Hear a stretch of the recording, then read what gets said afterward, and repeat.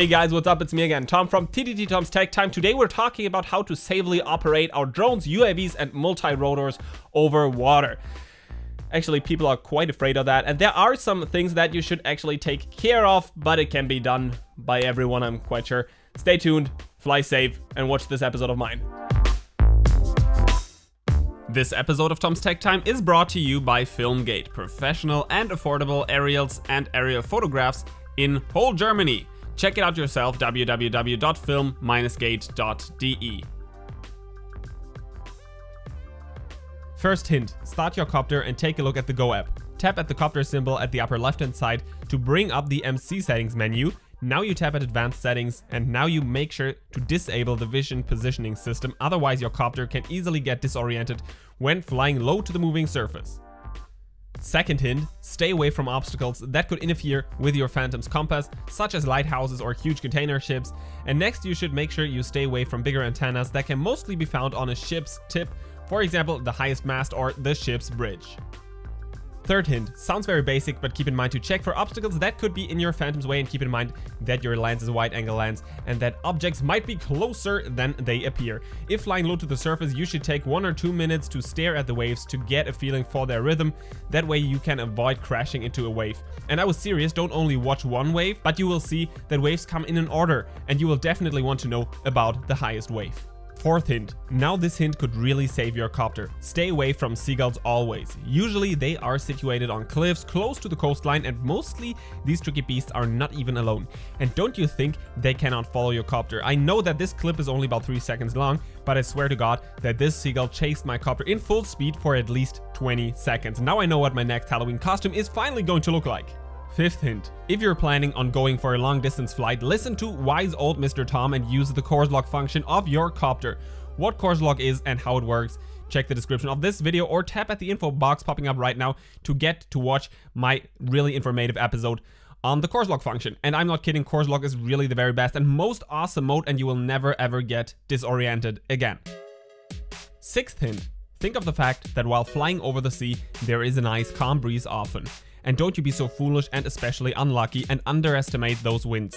If your battery is low, but the Go app still shows you that you will make your way home, don't take it to the limit, but return early enough and before the system tells you to. Otherwise, the Phantom might have to fly against the wind, which then causes the Phantom lots and lots more power, and the battery won't be lasting long enough. Use your battery conservative.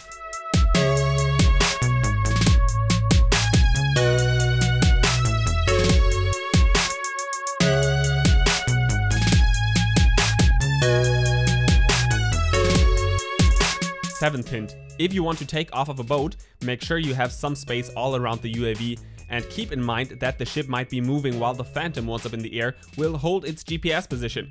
If your space is very limited, from my very own experience, I can only tell you to lift the copter up and fly it straight over the railing. That way you won't crash into anything or anyone, and because usually you are the person right behind the Phantom, you that way avoid the Phantom crashing into you. Hint number 8. Okay, let's imagine you crashed into the water, and now is there a chance to get your gear back? Yes, sometimes you can make it even work after a proper rinse and some drying. Sometimes you might have to only change some parts and not the entire UAV, and sometimes, of course, the entire system is broken, but at least you get back your microSD card. Back to the topic, there are 3 recommendations, or at least hints. First one, check out tomstechtime.com/gadgets to find a link pointing at the very best UAV sticker store in the United States of America, and they ship internationally. By the way, these stickers are definitely long lasting. I tested them myself, and you can have your phone number or name or whatever printed onto one of these stickers as well. So if your Phantom ever ends up, I don't know, in the hands of a trustworthy person, you might celebrate a late reunion. And yes, I have one of those stickers attached to my copter as well. Next, check out my tutorial on the Waterbuoy. That USB stick looking alike system is supposed to bring your Phantom back to the surface after a wet landing. If things work or fail, check out the link in the video description or tap at the info box at the upper right hand side of the screen popping out right now. Finally, I haven't tested it myself, but the getter bag system sounds interesting at least, even though it might be hard to find the small floating device that is attached to a cable and that, if pulled out of the water, should bring your Phantom back to the surface.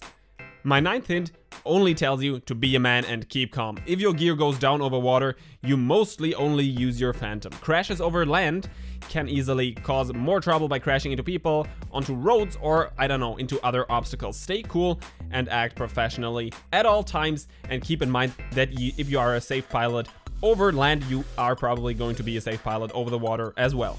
Last but not least, my 10th hint, be awesome and prepared and have your diver's license and equipment right with you if you want to look like an over-prepared German. Actually, I haven't seen one yet, but still, if a person is that nervous and afraid, it's probably going to be a German. Thank you guys for watching. Would be awesome if you would subscribe and leave a thumb up. Next, it would be cool if you would return the help at www.tomstechtime.com/donate so I can keep up the work. And finally, it would drive people crazy if you and your knowledge and experience would join my Facebook group so we can keep in touch and share thoughts and wishes on our DJI gear. www.facebook.com/group/TomsTechTime. This was Tom from TTT Tom's Tech Time. Thanks for watching. Stay tuned. Fly safe.